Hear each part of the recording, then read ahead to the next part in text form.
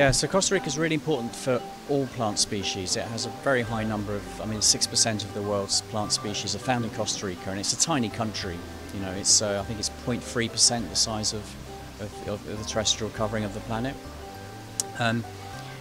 It's very rich in species, as I said, and they use their nature very sustainably. And so I think it's the first carbon neutral economy in the world.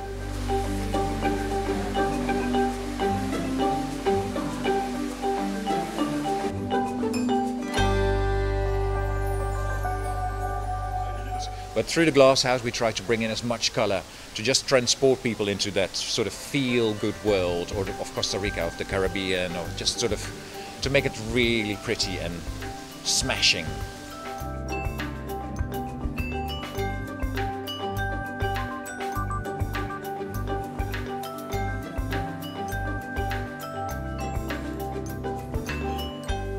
So it's not just showing orchids, but we sort of try to educate people as well on the biodiversity of the countries that we sort of are having as a theme. So there's a lot more to it than just orchids.